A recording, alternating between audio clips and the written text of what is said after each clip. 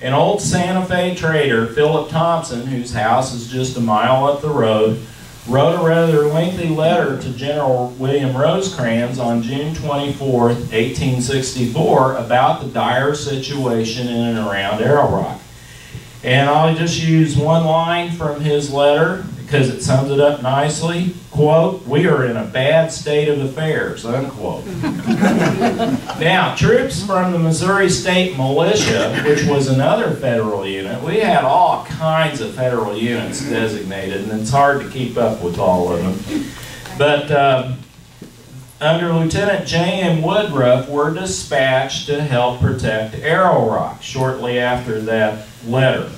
Woodruff's company was quartered in a brick building on Main Street, down the street from Wood and Houston's large mercantile house. Not positive, but I think that this may have been in the big lot close, just down from the tavern a little bit. Woodruff, being a rather crafty fellow and having had some combat experience, did not place his unit flag on the building where his troops were quartered. He placed it on Wood and Houston's store. So on the night of July 20th, 1864, a band of guerrillas rode into town just after 10 p.m. bent on exterminating the Missouri State Militia. And this is a lithograph of the raid on Lawrence, Kansas, but it gives you the effect of what we experienced here in Arrow Rock. Quote, "They fired several volleys at the store and finally set it on fire, expecting to dislodge the enemy," unquote. But by the time the bushwhackers discovered their mistake, Lieutenant Woodruff's men were up, dressed, and ready inside of their, quote, "brick fortress," unquote. The ensuing fight lasted for nearly 45 minutes, and the guerrillas set fire to surrounding buildings in the block in an attempt to drive out the federal soldiers. In the confusion and darkness, the troops slipped out of the back door of the building and into the countryside. You always got to watch those back doors. That's why before cops go in, they always send somebody to that.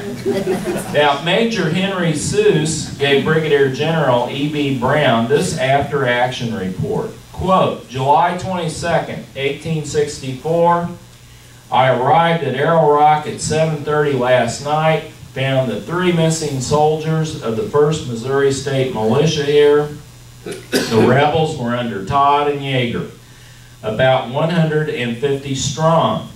Yeager was mortally wounded in the head. They took about 40 horses and $20,000 worth of goods. One woman was wounded by the rebels. Todd left at 11 p.m. taking Yeager in an ambulance and traveled 22 miles that night, camping about 7 miles from Miami. Now, George Todd and Dick Yeager had been part of Quantrill's raid on Lawrence, Kansas, and they were comrades in arms of William Bloody Bill Anderson, who was Missouri's most notorious bushwhacker. The wounded woman, I found out, was actually Anna Cobb, one time the proprietress of the tavern. I'm not positive if she was operating the tavern when she was wounded, but it's a possibility. Now, Dr. J.N. Dunlap was summoned to dress Yeager's mortal wounds, and he was aided in his endeavor by a young woman named Jenny Flannery. Now, this placed Dr. Dunlap in grave danger of being arrested and executed for aiding and abetting the enemy. Dr. Dunlap got rather antsy, and he and Joseph Houston Jr., whose warehouse had been burned in this raid, they took their families and fled to Canada, and both families spent the winter together in a small cabin in Ingersoll, Canada.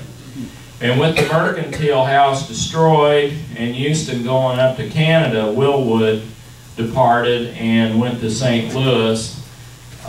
And they buried what they had left of their capital out on Willwood's father's farm and hoped that after the war they could come back and dig it up and and rebuilt. And that's another story, and they did, and that's why you have Wood Houston Bank today, Marshall.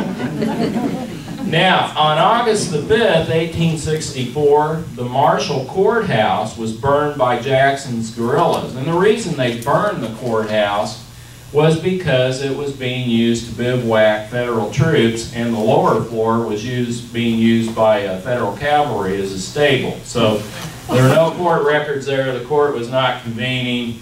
So as far as, even though the bushwhackers were local guys, they considered it a fair military target. Well, following that, Lieutenant Colonel Basil Lazier, the 1st Cavalry, Missouri State Militia, arrived in the county, and he promptly marched to Arrow Rock on August the 7th. In 2 skirmishes along the way, 3 guerrillas were killed and several others were wounded. Near Arrow Rock, soldiers found a black man who had been killed by the guerrillas. And I noticed in a lot of these reports that the federal troops do find a lot of black people who have been killed or hung or otherwise. And I think in some ways, I think there was some resentment towards blacks, as if, you know, this whole war came about because of slavery and some of the questions involving owning slavery. And I think there was some animosity in some quarters generated that way. But Lieutenant Colonel Lazier wrote, quote, "This is certainly the most rebellious county I have been in.